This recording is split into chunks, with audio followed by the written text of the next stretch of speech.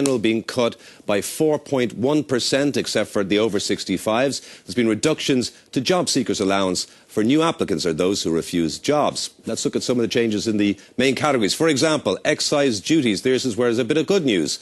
A pint of beer or cider is down by 12 cents. 14 cents off a half glass of spirits. A bottle of wine, there's 60 cents off that bottle, and there's been no change to cigarettes and tobacco. Let's move on to the area of tax. There's been no change in income tax, but there will be a new universal payment to replace PRSI, health levy and income levies. That will be coming into effect in 2011. And the VAT increase of 0.5% announced in 2008 has been reversed, so it's down 0.5% in this budget. Let's move on to the area of health. There will be a new 50-cent prescription charge for medical card holders.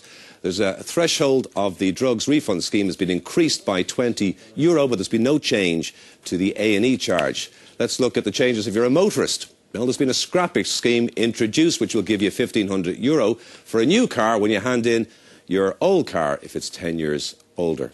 Electric vehicles, there's an exemption for VRT, and there's no change in motor tax.